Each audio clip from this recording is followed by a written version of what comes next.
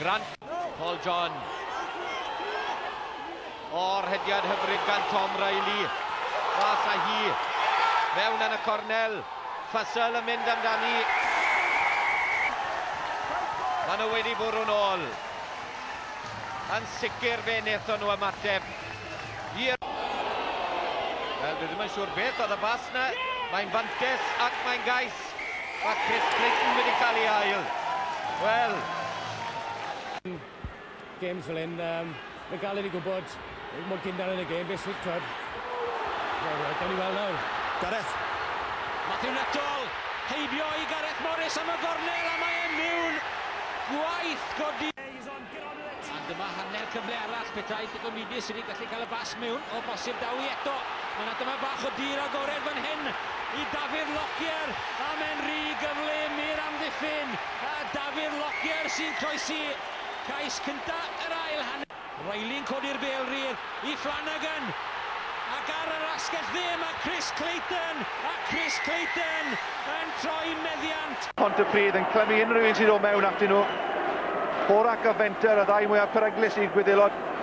Yn mynd mewn yn ei erbyn nhw, a Ponty'n dod allan da'r bêl. O dan bwysau sylwch o'r kick-off, o Bishop yw honna sy'n mynd sy'n mynd mewn. Ond dyna chi Parks yn credu y blaen asgellwr yn neud i waith fyna, yn ennill y bêl-rydd. Sheesby. O! Cadwa hanner eto. A phawb yn canmol y dyn. Jonathan Bryant eto.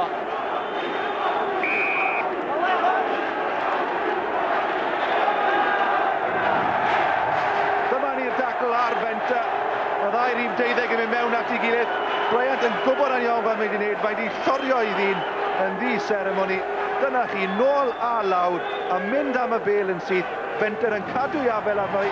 Mae'n kick-off, maen nhw'n cegan, maen nhw'n cael degllall, ac maen nhw'n cael mynd am y pist. White yesterday after keeping the faith at Sardis Road for almost 2 decades. I could bite like a tarantula right through the skin and leave my poison right. These days, if a player spends 18 months with one team, he wants a loyalty bonus. Try 18 years. Try Dale McIntosh and his passion and pride for Pontypridd. Yesterday was his 452nd game, and also his last.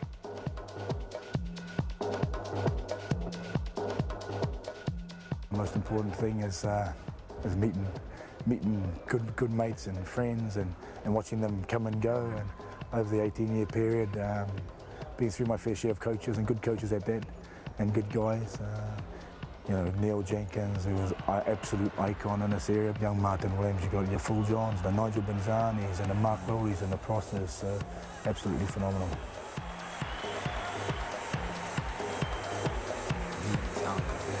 And is there one game here that will stick out in your mind when you finish?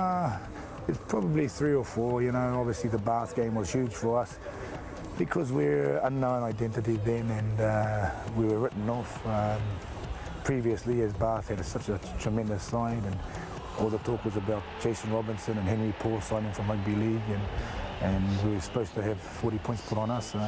Didn't quite work out that way. Robinson, McIntosh, phenomenal tackling.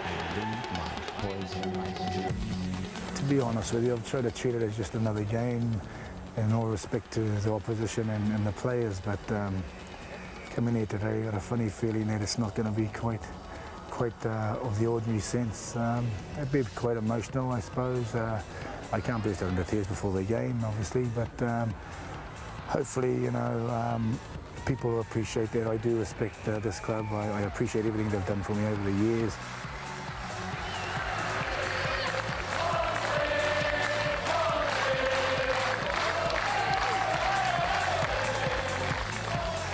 You can still get around the field. Any chance of a few one-off comebacks?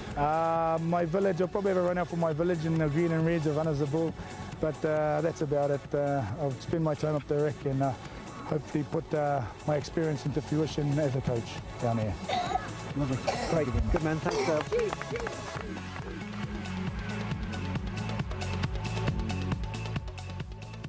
A message on the Scrum 5 message boards this week was from a long-suffering opponent. He said he'd been splattered in a tackle by the chief and described it as an honour and a privilege.